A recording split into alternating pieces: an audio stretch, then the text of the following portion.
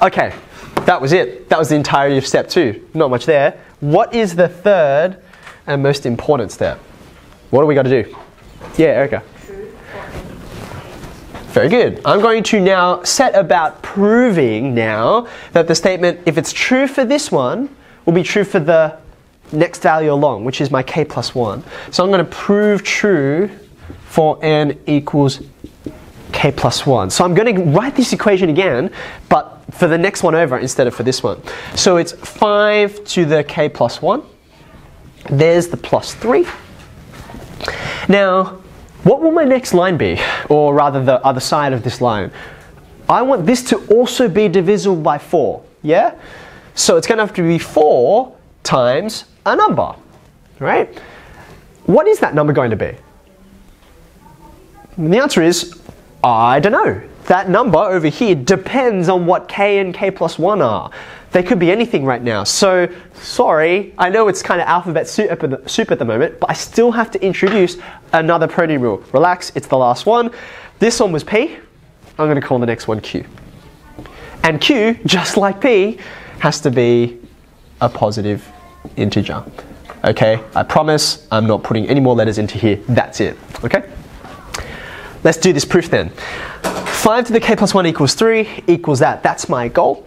Now we know what we want to do is work with all this logic and somehow use, I'm going to highlight it in red here, somehow use this statement here, right? The inductive hypothesis. I want to shape my equations so that I can make use of this because I'm assuming that it's true. So I want to kind of refer to it in some way.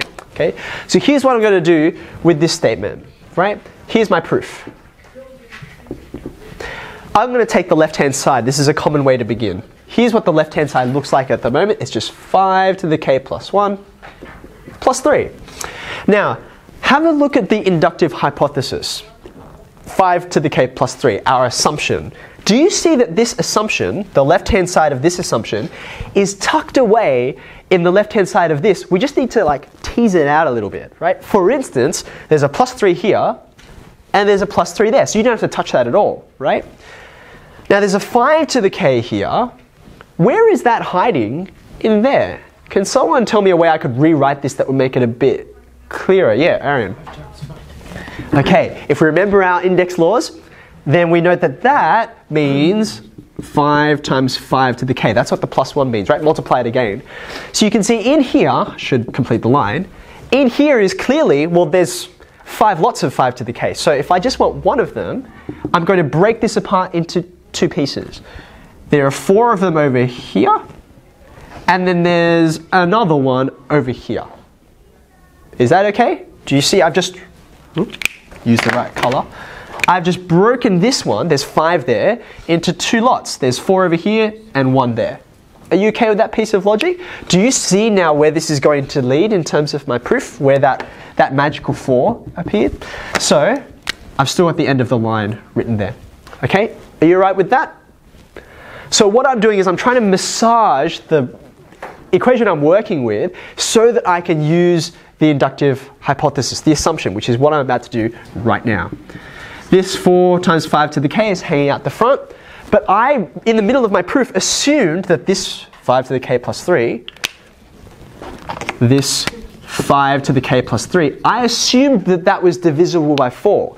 I assumed it was a multiple of 4. So I'm going to substitute it for a multiple of 4, namely this, right?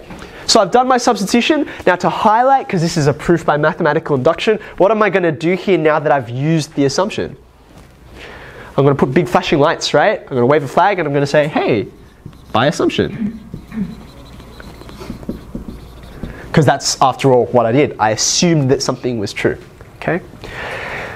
Now, are you almost there? Do I need to push a little bit further on this? What was my goal in the end? Have a look. I've written it right down the bottom here. I want to show that this thing, the left-hand side, is 4 times a positive integer.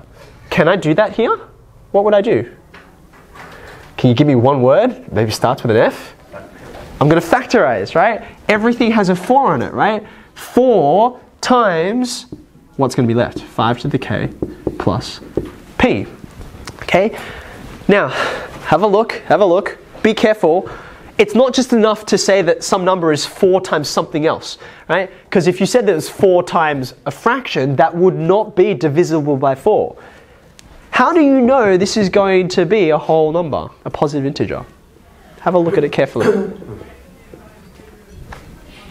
Take it one step at a time. Have a look at this guy. What do you know about P?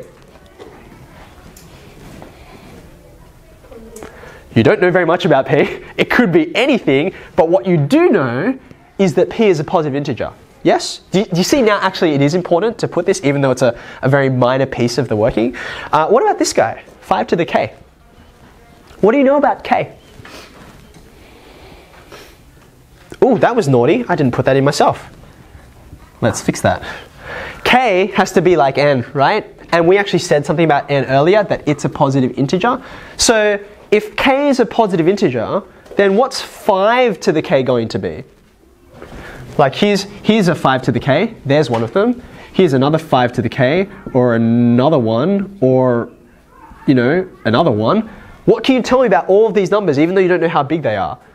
They're all going to be positive integers, right? There's no way you can get a fraction out of this. How would you get a fraction, by the way? If you can get a fraction out of 5 to the power of something, what would you do?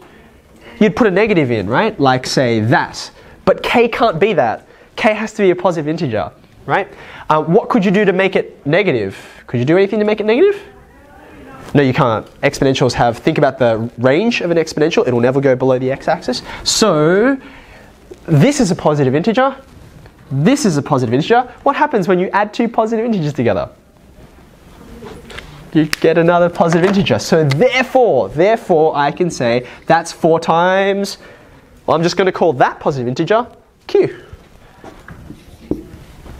That's it. Where Q is this. There you go, right? So I'm done. There's my left-hand side. Here's my right-hand side. And I'm not sure if Mrs. Lee's referred to this because she didn't have to now for you guys, but we used to have to write this long essay down here to explain, it's like 3 or 4 lines to explain how all this logic fits together. But we've now, mercifully for you guys, decided, no, we don't need to do that. We've done all of the work, all the logic is intact. All you have to say is proven by the principle of mathematical induction. And if you're super lazy and in a hurry, you could just write PMI, but being that past generations used to have to write like 50 words here, you could surely manage 3 extra ones, okay? So, this is rather more elegant than actually just crunching out a whole bunch of numbers and hopefully, fingers crossed, get a pattern out of it. This is watertight because we've proven that it's true for 1. That means, based on this logic here in steps 2 and 3, that it'll be true for 2, and then 3, and then 4, and on forever. Okay? So, TAP. Really easy acronym to remember, and my explanation used to mean I used to bring a roll of tape into class and stick it on the board and say TAPE, those are your steps, but now you have even fewer to learn.